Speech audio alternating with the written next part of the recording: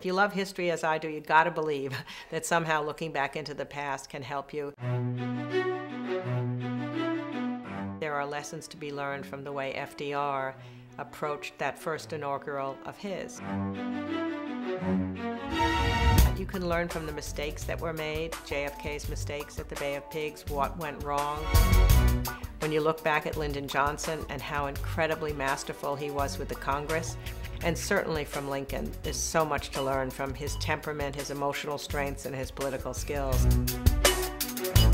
Doris Kearns Goodwin is a world-renowned historian and an expert on presidential politics. To see the turnout and the crowd, to see this many people respond, to get to come to see someone of Ms. Goodwin's caliber that came to Chattanooga, and it gives me great hope we'll see more of that. Her most recent book is entitled Team of Rivals: The Political Genius of Abraham Lincoln.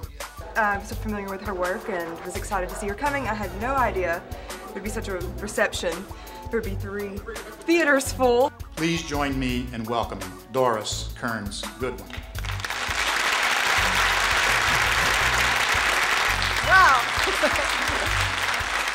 What a great, great pleasure to be with you today in light of the historic event that will be taking place a week from now, to talk to you about the leadership style of a great historic president, this man that I have lived with for the last 10 years of my life, waking up with him every morning, thinking about him every night when I went to bed, Abraham Lincoln.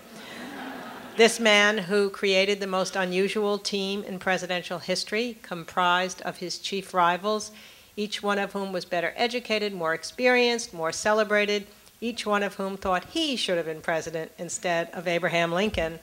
A less confident man might have surrounded himself with personal supporters who would not have questioned his authority.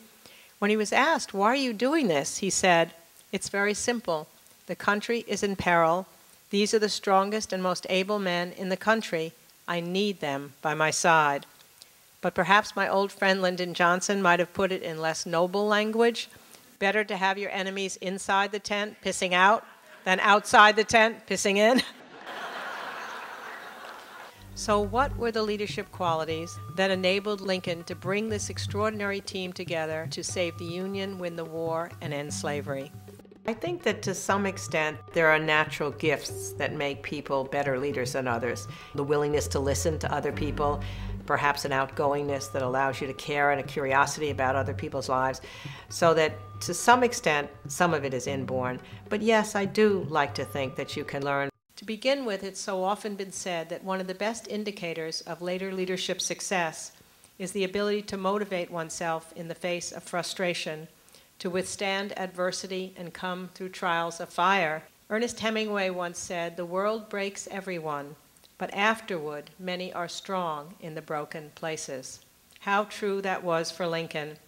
If ambition is simply for the office or the power or the celebrity, then it can be a troubling thing, because then that possibility of your sacrificing something that you believe in to get to the next rung is much greater. But in Lincoln's case, and in the case of good ambition, it's to really accomplish something so that you can know that you've changed the world in a little bit of a way. Goodwin's book and her talk, more importantly about Lincoln, did a very good job of how, just some great lessons you can learn how to deal with people. We always have to learn from our past in order to look to our future, and so I think history is important, and Lincoln certainly is an important part of our history as Americans, and I think she's spot on. I think she is. Your generation seems to have become more active than any generation really since the time when I was young in the 1960s. When we think about the economic crisis at home and the multiple crises abroad and 2 wars that we're fighting, it may seem dangerous, but it also has possibilities for collective action to work together to solve these problems. And life is larger when you care about public issues. When you think about it, situations change over time. The whole country's relationship to the world changes enormously, but you're still dealing with people. You're dealing with people you have to motivate inside your inner circle, dealing with a country that you have to continue to have support for your policies. Throughout his presidency, he never lost sight of the people that he represented. He possessed a remarkable ability to communicate his goals to his countrymen with stories, with everyday metaphors, Nowhere, I believe, more beautifully than at the second inaugural. Here, the North is finally on the eve of winning this long, terrible war, and yet no triumphal message does he deliver. On the contrary, he knows the next task of leadership is to bring the South back into the Union. So the theme of the inaugural was that the sin of slavery was shared by both sides, he said. Both sides prayed to the same God, and as a result, he then ended with all the words we remember, with malice toward none and charity for all, let us bind up the nation's wounds. Well, it was only 6 weeks later that his life would come to an end. I was thrilled to find an interview with the great Russian writer Leo Tolstoy, in which Tolstoy told of a trip to a very remote area of the Caucasus where there were a group of wild barbarians who had never left this part of Russia. They asked him to tell stories of the great men of history. We want to hear about that man who spoke with the voice of thunder, who laughed like the sunrise, who came from that place called America. Tell us of that man. Tell us of Abraham Lincoln. Tolstoy said he was stunned to know that Lincoln's name had reached this remote area. And then in the interview he said, what made Lincoln so great after all? He wasn't as great a general as Napoleon, not as great a statesman perhaps as Frederick the Great. But Tolstoy concluded, and generations of historians would agree, his greatness consisted in the integrity of his character and the moral fiber of his being. Whatever it is, I think, that allows those stories to be told, it's a wonderful feeling. Maybe it's, for those of us still alive, to feel like we won't be forgotten, just as we're now somehow documenting the people who went before us.